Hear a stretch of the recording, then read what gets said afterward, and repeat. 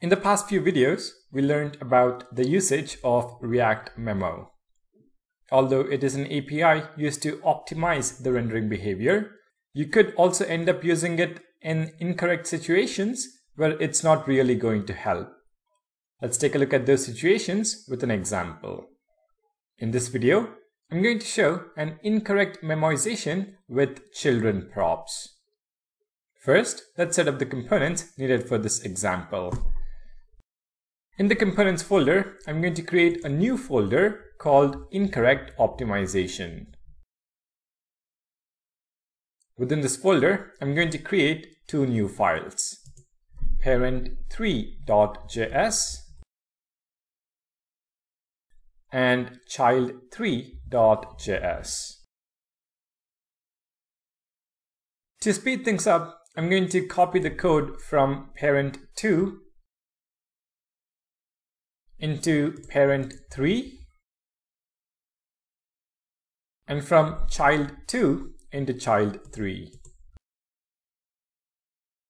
Now let's make the modifications. First, in child3.js, I'm going to change all occurrences of child2 to child3. Then in parent3.js, change all occurrences of parent2 to parent3. Also, change child2 to child3. Now this is the basic React Memo example we had seen 2 videos earlier. Let's make sure it still works as expected. In app.js, I'm going to include parent3 component and head to the browser. On page load, we have the log messages from the initial render of both the components. If I clear the console and click on the name button, both the components re-render, and this is the expected behavior because name is passed down as a prop to the child component. If I clear the console and click on the count button, only the parent component re-renders.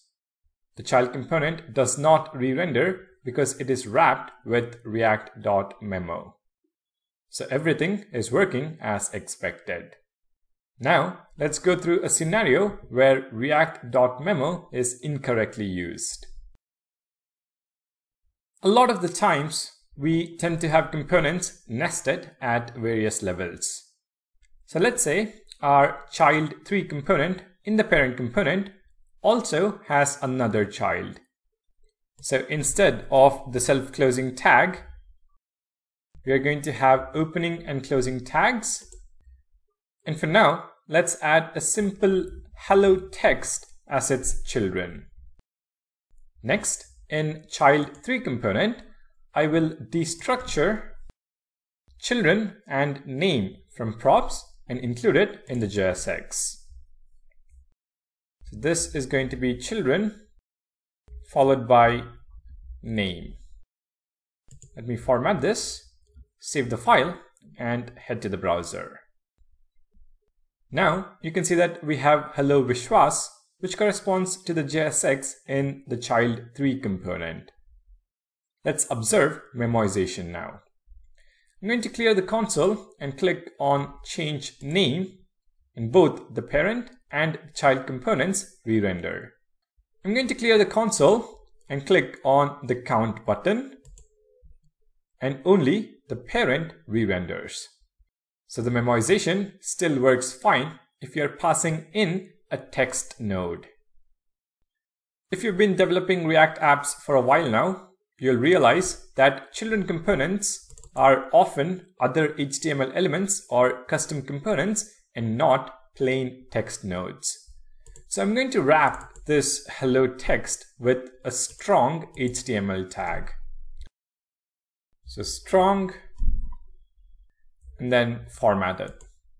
So we have the child component, and as its children, we have a strong HTML tag with text inside it.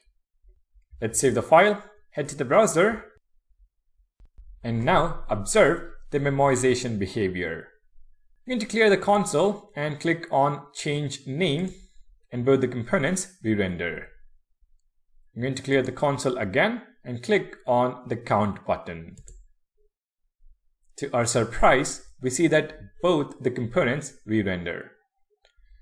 Even though the name value did not change, the child component re-rendered.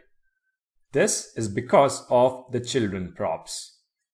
In React, props.children is always a new reference which will cause the child component to always render.